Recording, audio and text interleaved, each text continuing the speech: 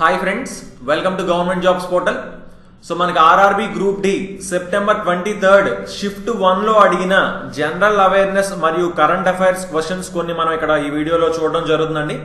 So అంతకంటే ముందు మా ఛానల్ కి సబ్స్క్రైబ్ అవ్వకపోతే కంపల్సరీగా సబ్స్క్రైబ్ అవ్వండి. అలాగే సబ్స్క్రైబ్ బటన్ పక్కన ఉన్న బెల్ ఐకాన్ తప్పకుండా క్లిక్ చేయండి. సో ఒక చిన్న ఇంటిమేషన్, మనకి ఆర్ఎస్ అగర్వాల్ క్వాంటిటేటివ్ యాప్టిట్యూడ్ అంటే అరిథమెటిక్ ఆన్లైన్ క్లాసెస్ అనేవి ముందే స్టార్ట్ చేసామండి. సో ప్రెసెంట్ ఆల్రెడీ ఆ బుక్ మొత్తం కూడా మనం చెప్పడం జరుగుతుంది అనమాట. సో మా వెబ్సైట్ www.gjptelugu.com అనే ఈ వెబ్సైట్ లో మీరు క్లాసులు చూసుకోవచ్చు.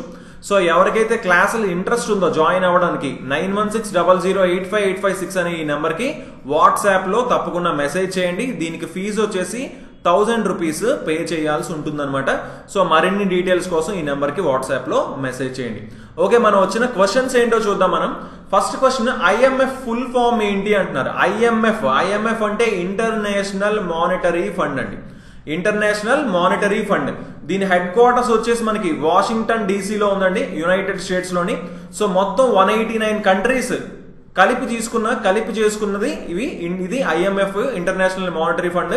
సో December 27th 1945 స్టార్ట్ అయింది. అసలు దేనికి ఇంటర్నేషనల్ మానిటరీ ఫండ్ దేనికోసం అంటే ఎంప్లాయ్మెంట్ ని జనరేట్ చేయడానికి, ఎకనామిక్ గ్రోత్ కి, ప్రతి కంట్రీస్ అన్ని కంట్రీస్ లోని పావర్టీని తగ్గించడానికి, ఎంప్లాయ్మెంట్ ని జనరేట్ చేయడానికి, ఒక ఫైనాన్షియల్ స్టెబిలిటీని మెయింటైన్ చేయడానికి, మొత్తం వరల్డ్ మొత్తం జనరేట్ చేయడానికి, ఇవన్నీ మెయింటైన్ చేయడానికి మనకి ఇంటర్నేషనల్ మానిటరీ ఫండ్ అనేది ఏర్పాటు చేయడం జరిగిందనమాట.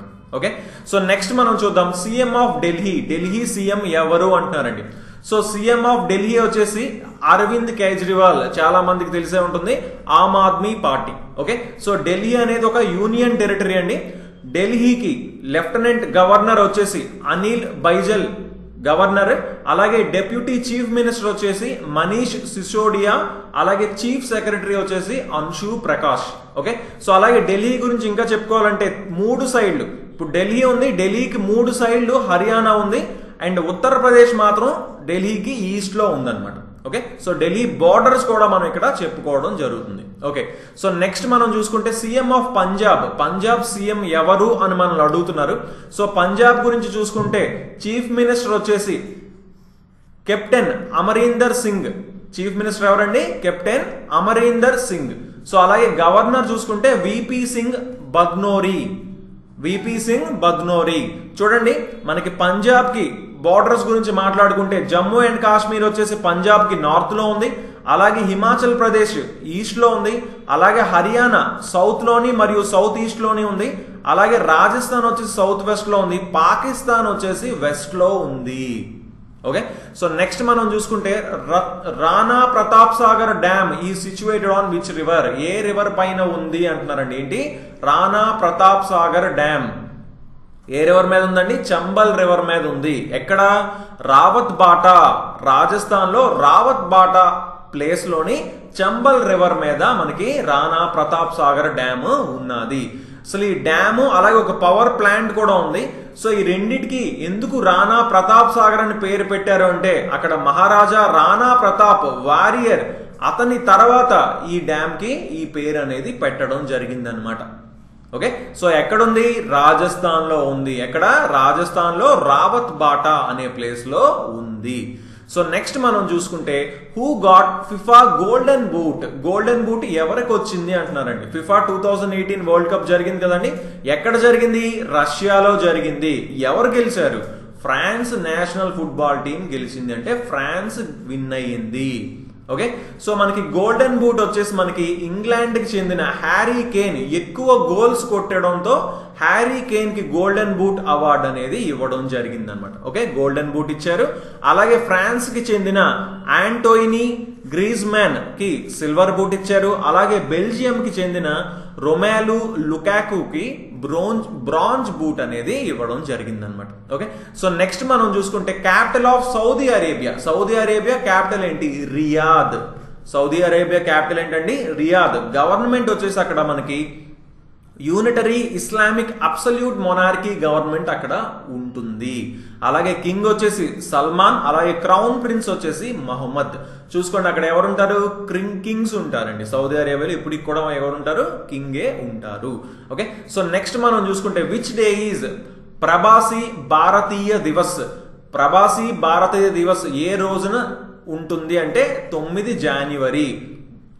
ఏంటి ప్రవాసీ భారతీయ దివస్ అంటే ఏంటి, non resident Indian day. So అసలు ఇది ఎందుకు సెలబ్రేట్ చేసుకుంటున్నారు అంటే మహాత్మా గాంధీ సౌత్ ఆఫ్రికా నుంచి ముంబైకి జనవరి 9, 1915 వెనక్కి వచ్చారండి, సౌత్ ఆఫ్రికా నుంచి ముంబైకి.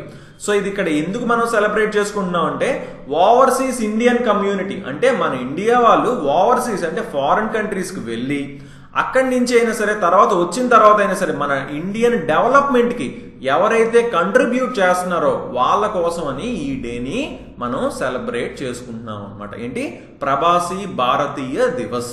ఓకే, సో నెక్స్ట్ మనం చూసుకుంటే where is Manikaran plant. Manikaran plant ఎక్కడుంది అన్న చూడండి, ప్లేస్ ఏంటిది, మణికరణ్. మణికరణ్ వచ్చేసి Parvati వ్యాలీలోని on river Parvati river మీద పార్వతీ వ్యాలీలోని లొకేట్ అయి ఉంది మణికరణ్. ఓకే, ఇది ఎక్కడుందంటే బుంటార్కి నార్త్ ఈస్ట్ లో ఉంది.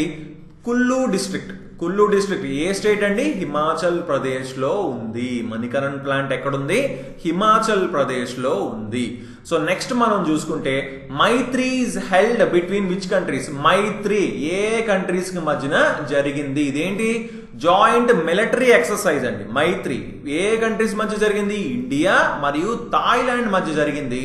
ఎక్కడ జరిగింది, క్రబీ, థాయిలాండ్ లో క్రబీ అనే ప్లేస్ లో జరిగింది. ఎప్పుడు 2016లోని. అసలు దేనికిది, రెండు కంట్రీస్ మ్యూచువల్ కోఆపరేషన్, మ్యూచువల్ గా హెల్ప్ చేసుకోవాలని, దేనికోసం, ఇంప్రూవ్ చేసుకోవడానికి. దేన్ని ఇంప్రూవ్ చేసుకోవడానికి అండి, ఇద్దరు టాక్టికల్ డ్రిల్స్, అంటే ఇప్పుడు మనకి కౌంటర్ టెర్రరిజం ఆపరేషన్స్. సో ఈ రెండింటిని అంటే ఇప్పుడు మనం ఏంటి టెర్రరిజం కి మనం ఎలాగ రెస్పాండ్ అవుతున్నాము, మనం ఎలాంటి యాక్షన్స్ తీసుకుంటున్నాము, ఆ డ్రిల్స్ ఎలా ఉంటాయి, అలాగే థాయిలాండ్ వాళ్ళు ఎలా తీసుకుంటున్నారు.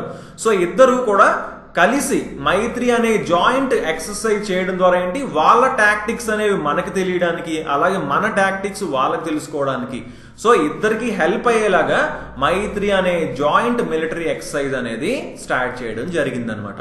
Okay, so okay guys, thanks for watching. So ఇవి కొన్ని క్వశ్చన్స్ అనేవి చూడడం జరిగింది. సో మీరు ఒకవేళ ఆర్ఆర్బి గ్రూప్ డి ఎగ్జామ్ కనుక మీరు రాస్తే నెక్స్ట్ డేట్స్ లో ఎప్పుడైనా సరే తప్పకుండా ఆ క్వశ్చన్స్ ని వీడియోస్ కింద కామెంట్ చేస్తే మనం ఆ క్వశ్చన్స్ కూడా మనం నెక్స్ట్ వచ్చే వీడియోస్ లో మనం తప్పకుండా చెప్పుకోవడం జరుగుతుంది అనమాట. Okay, so okay then, thanks for watching and have a nice day. Bye.